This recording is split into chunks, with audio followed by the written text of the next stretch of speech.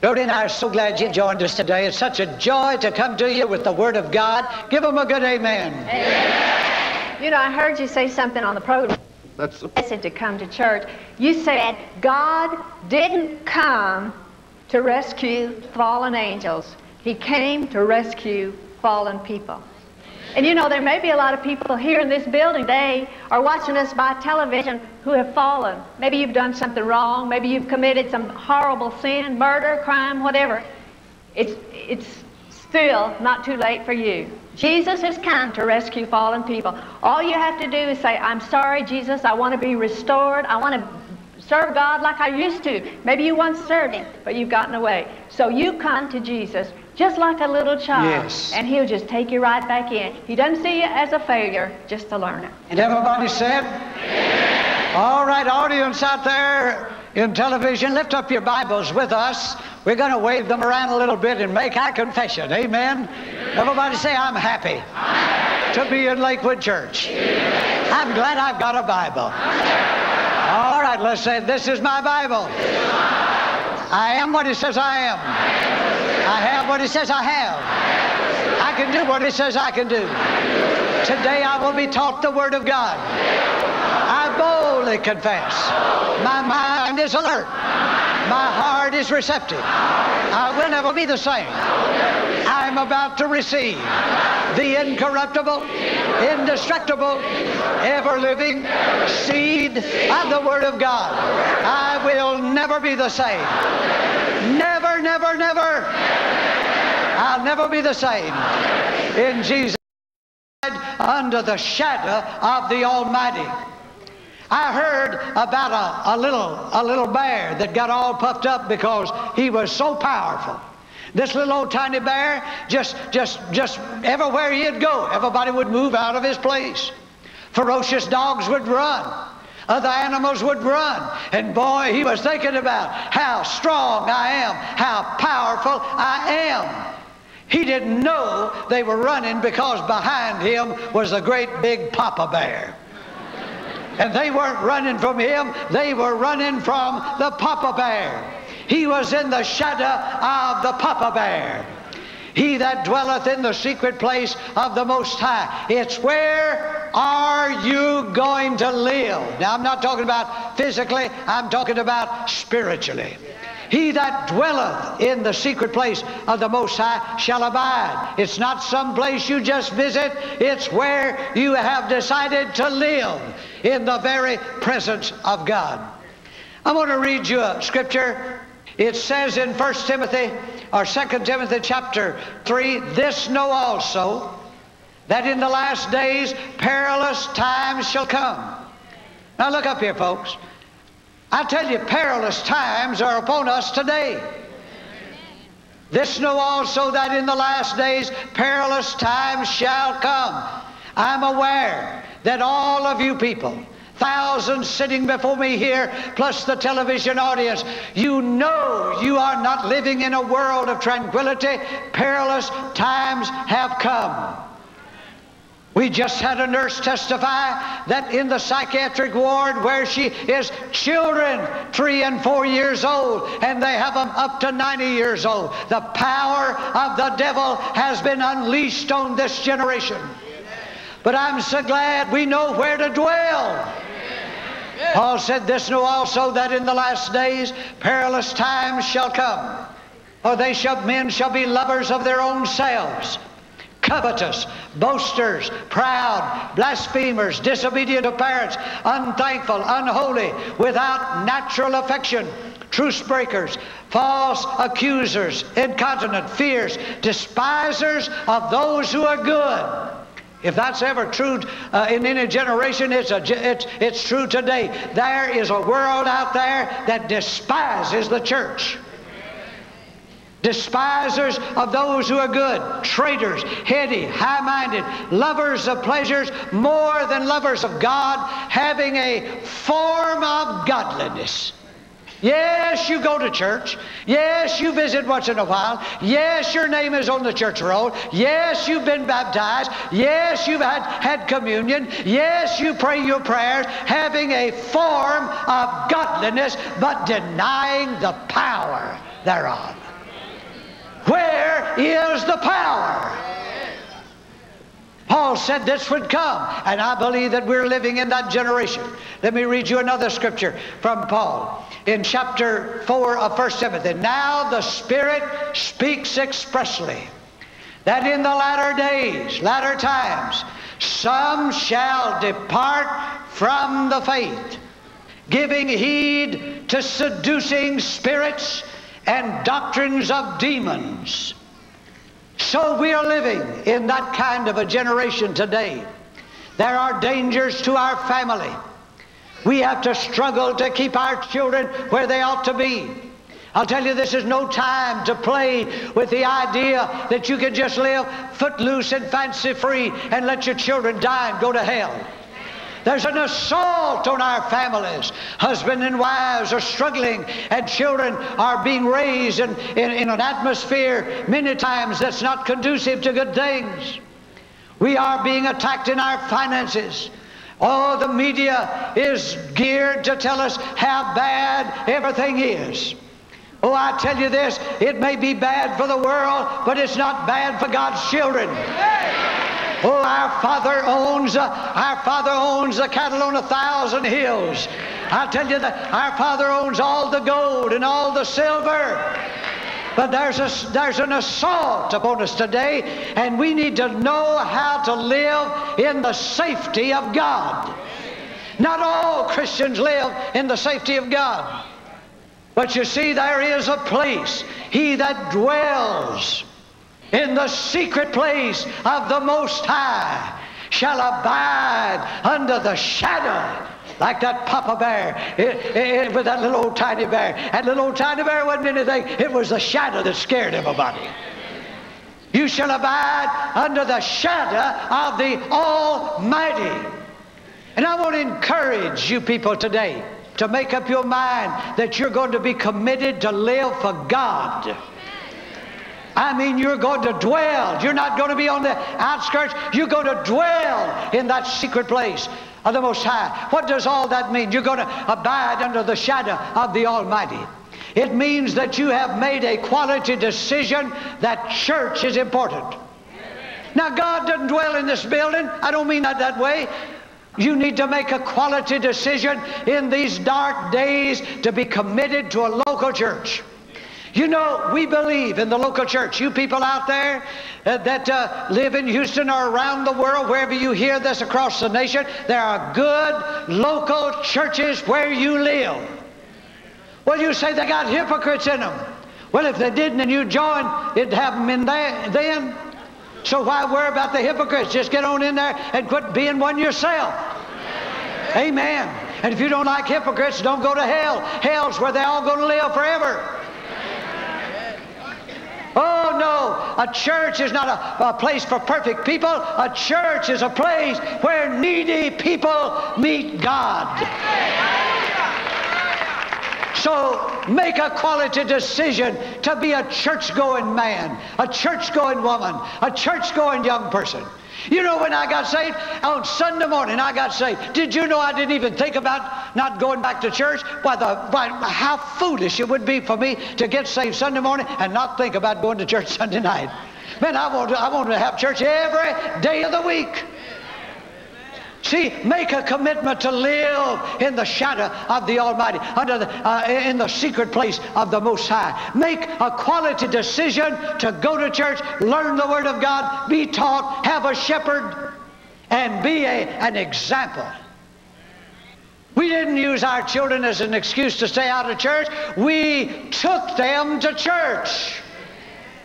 And here they are, all serving God. So you need to make a commitment to be a church-going person. And then you need to make a commitment to be a Bible-reading, praying person. Draw nigh to God, and He said, I'll draw nigh to you. And return to God, and I'll return to you. You see, you need to make up your mind in this dark generation in which we live to read the Bible.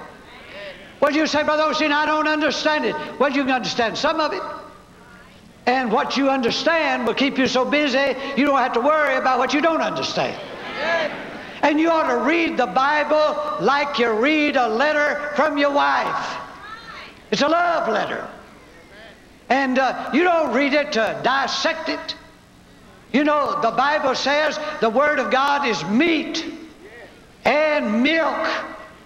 You know, when I go to a restaurant and eat a steak and drink some milk, I don't stop the waiter and say, "Tell me who killed this cow. How old was this cow? What kind of food did you give this cow? And just tell me exactly how she was killed, with a bullet or a knife." See, I don't want to know all about the gory details. I just want to eat the steak. Amen. So what you need to do is not worry about all the theology of the Bible. Just eat it like it is milk, drink it like it's milk, and eat it like it's meat. Stay in the Word of God. He that dwelleth in the secret place of the Most High shall abide under the shadow of the Almighty. You need to make a commitment, whether you're young or old, to live for God. From the first moment you get up till you go to bed, get God on your mind and live for God and serve God. Let there be no vacillating whatsoever. You are a committed Christian. Now notice here that if you dwell in the secret place, you will be dwelling in the secret place of the Most High, and you will be in the shadow of the Almighty. You know, Abraham had the opportunity to live for God or not live for God. And God called Abraham out and said, come abide in my presence. Abraham obeyed and left his family and his country, and God made him a blessing to the world. Lot was his nephew, and one day they looked out over, they were going to have to separate. God had blessed them so much, and Lot looked out there at the well-watered plains of Jordan, and he said, "Boy, that's my place. No water here. I'm going over there." See, he didn't choose to dwell in the secret place of the Most High and abide under the shadow of the Almighty. He went by his own mind. Anybody in the right mind is going to choose a well-watered valley to all this parched land where Abraham is. So he chose according to his mind, and he got in trouble. Got down there in Sodom and Gomorrah. You see, when you decide to live by your mind instead of by the Spirit of God, you'll get in trouble. But once you make up your mind that you're going to follow God and the Bible and dwell in the secret place of the Most High and abide under the shadow of the Almighty, then you are there with the Most High and you are with the Almighty. See, when you recognize that you're in the shadow of the Almighty, that you're abiding in the secret place of the Most High. See, there might be some highs in this world, but we serve the Most High. Oh, yes, there's a high in drinking beer, I guess. Yes, there's a high in taking a shot of bourbon. Sure, you can get high on cocaine or crack. You can get high a lot of ways, but they're false highs. You can live in this generation under the shadow of the Most High. Amen. Amen.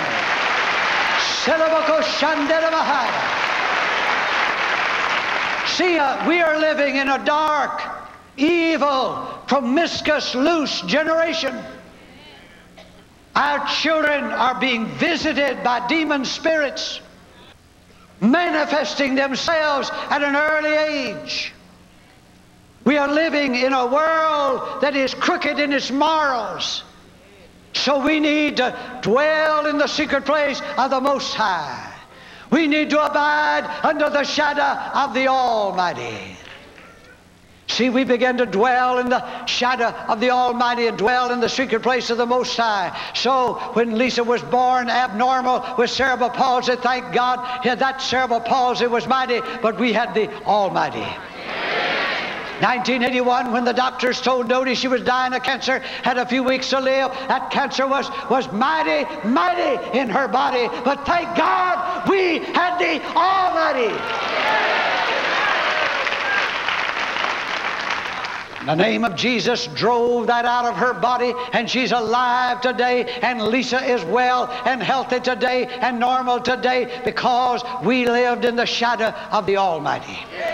Oh, you got a lot of problems. Yes, you got a lot of mountains. Yes, you got a lot of tunnels. Yes, you got a lot of things facing you. But if you live under the shadow of the Almighty and dwell in the secret place of the Most High, you will be able to make it.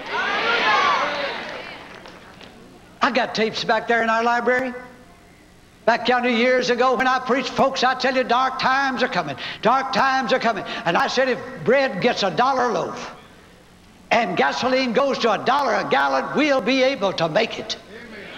I said, Almighty God, well, now we've surpassed all of that. And darker days are coming, but no day is too dark for our God, for He is the light of the world. Amen. You need to recognize that you can live in God's presence, committed to Him. He is the Most High, and He is the Almighty.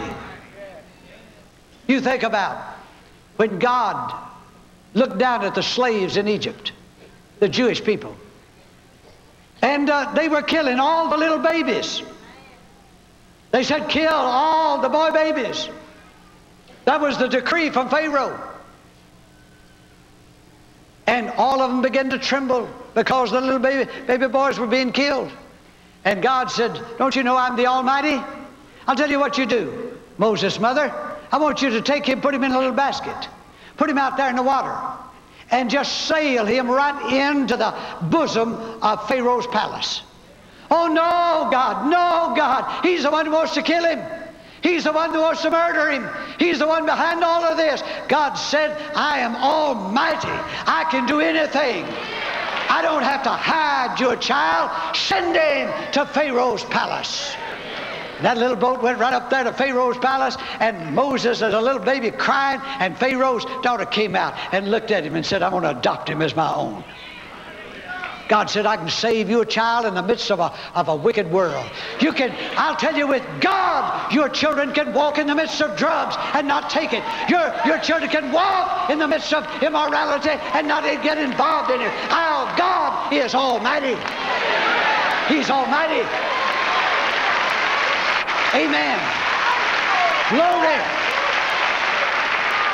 You see, we live under the shadow of the Almighty. Oh, I'm so grateful for all that God has done for me and my family. I'm so grateful that God healed Gary, our son-in-law, hopelessly sick, shut inside of a room, unable to get out, dying.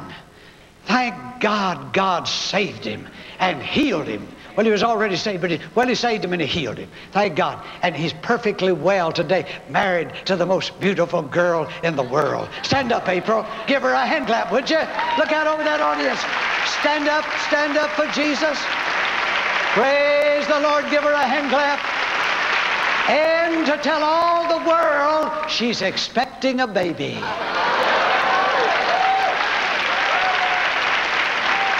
And if it's a boy, they're going to name it John. If it's a girl, they're going to name it Hillary. Those are my two names.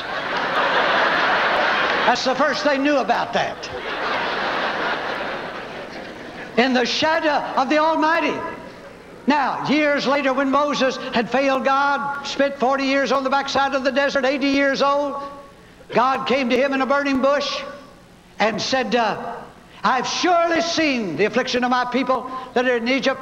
I know their sorrows. I've heard their cries. Now come, I'm going to send you to deliver them. Moses said, who am I? I don't have any power to deliver millions of people out of Egypt, the greatest dynasty of our day. He said, pick up that stick, that rod, and go down into Egypt. And one lone man went down into Egypt. Well, I think his brother went with him, Aaron, and they went down into Egypt with nothing but a rod, but that rod was dedicated to God. And in a little while, after signs and wonders and miracles happened, they came out in front of 2 to 3 million slaves marching behind them, delivered by the power of God. That is the Almighty. Then they came to the Red Sea. Behind them was Pharaoh's army. They don't know what to do, but thank God they're in the shadow of the Almighty.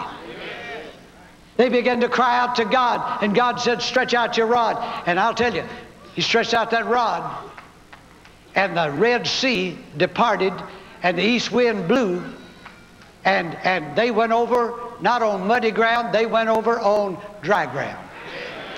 The miracle is God parted the sea and made them walk on dry ground. That's the Almighty God.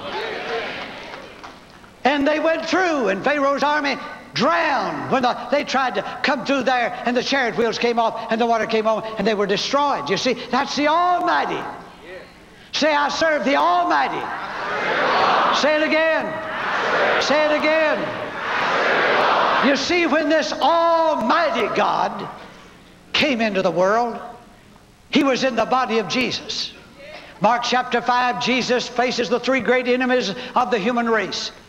It's the greatest case of demon possession, 6,000 demons in one man. The greatest case of disease given up by doctors for 12 years. And the greatest case of death because the person had already died.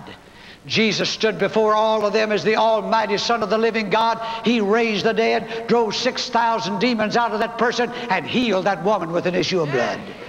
That's our great eternal God. Sure, you're living in a dark day. Sure, you're living in a time when everything is going to pieces and the world says we're not going to make it. But I'll tell you, if you'll make up your mind to dwell and live where you ought to live, dwell in the secret place of the Most High, abide under the shadow of the Almighty, and then give your life to Him, serve Him, and whatever you face, whether it's poverty, financial distress, sickness in your body, trouble in your home, trouble with your child, remember you are in the shadow of the Almighty, and He will see you through.